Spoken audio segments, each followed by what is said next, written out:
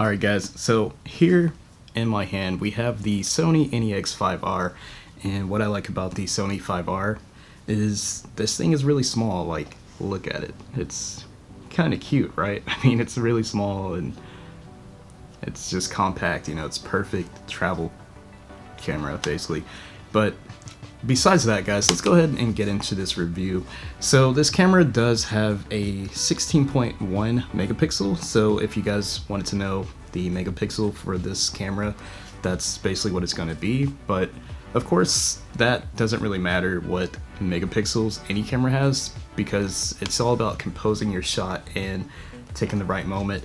So know your camera basically guys, so understand your camera and you can make any picture look good with any camera. So that being said, there are some pretty simple things to go over in this video, so I'm not going to bore you too much with specs, but basically this is a 1080 by 60 frames per second camera, so no 4K unfortunately, but it does have a nice trade-off. This has Wi-Fi, so you can transfer everything via Wi-Fi to your device with the Play app, so which is really cool. But that being said guys, this camera does have a lot of good things and bad things going for it. So number one is, like I said, there is no 4K support, and of course the biggest problem for me personally, it's not a deal breaker, but you know, how do you take a picture of a camera without the viewfinder, right? So this does not have a viewfinder unfortunately, so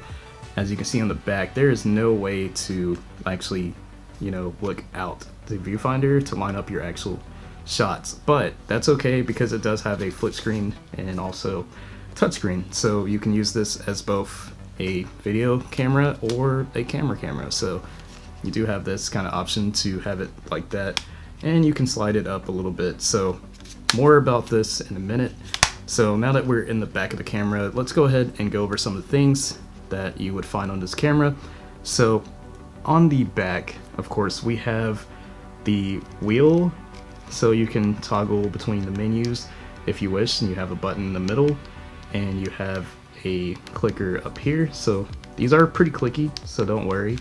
And what's really unique is there is this, I don't know if you guys can hear that, but it's got this spinny wheel, which is really cool. So basically when you are making a video, you can actually do this all in real time, which is really great to change your aperture or your ISO on the go, so you don't have to fumble with the screen or the menu button.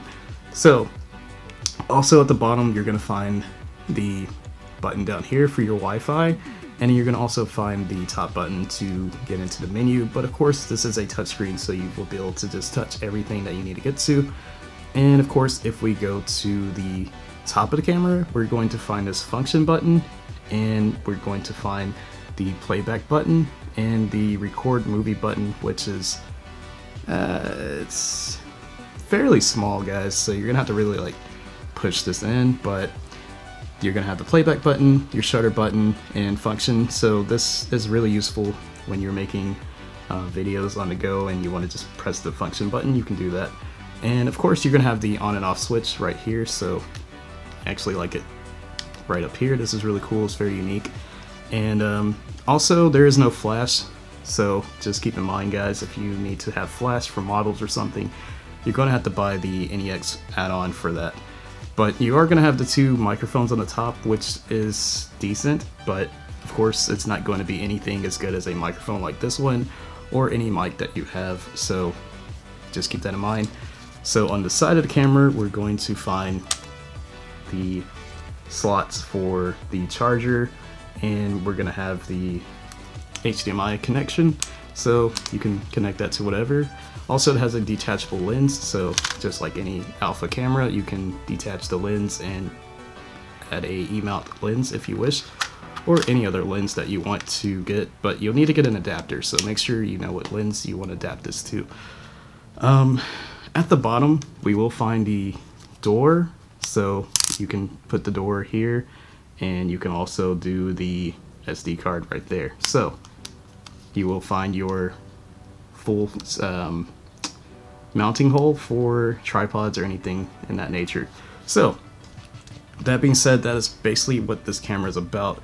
And I have to tell you guys, there's a disclaimer for this video because I got this camera for free, so I can't tell you how much these really go for, unfortunately. So there's this lady, she gave me this camera, and she didn't really know much about mirrorless cameras, and she just thought this was a little point shoot camera, but it's actually a full-size mirrorless camera. So that being said, guys, I have took some looks for these cameras on the web, and they go for a pretty good price, so I would definitely say get this camera if you can get it for under 200 bucks or maybe way under $300. But of course these were really expensive at the time when they first came out, but now that these are older cameras, these are actually really useful. And the picture quality, man, the picture quality is really good. I will try to get some sample pictures in this video if I can, but let me just tell you guys, this is really good. So definitely get this camera. It has HDR, so if you guys are into the HDR effects, then that definitely has that, and you will find all the great goodies that Sony cameras come packed with, so you're gonna find that all here. And of course I will show you guys the menu if you guys are curious. So the camera's on. Hopefully I can show you guys the menu if I can get the camera to pick it up.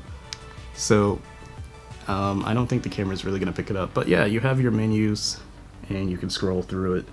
Yeah, the camera's not really picking it up, guys, but anyways, you can scroll through and select everything that you would find on a normal camera from Sony. But that being said, guys, I'm not gonna make this video too long because there's not much else that I need to tell you about this camera other than it doesn't have 4K and it has Wi-Fi, so that's really the only two factors. But besides that, guys, if you have another NEX hanging around, you can swap the batteries out for those, and you can also swap the lenses. So if you want to move up your NEX camera and you want to upgrade to this one, you have lenses that'll fit it. So that being said, guys, I would definitely get this in 2022 if you are into photography and video. So if you are a beginner vlogger, this could actually be a really good camera to start off with. But of course, this is geared towards anybody who's into Instagram and photography, so that would be really great for this camera because it has Wi-Fi,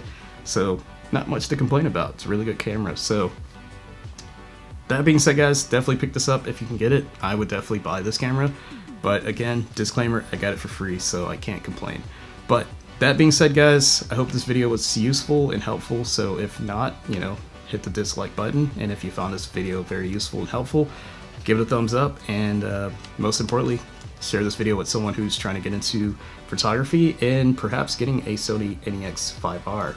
So that being said, guys, I will catch you in the next video, and if you feel like subscribing, go ahead and subscribe. That's always fun. So I will see you guys around next video. Peace.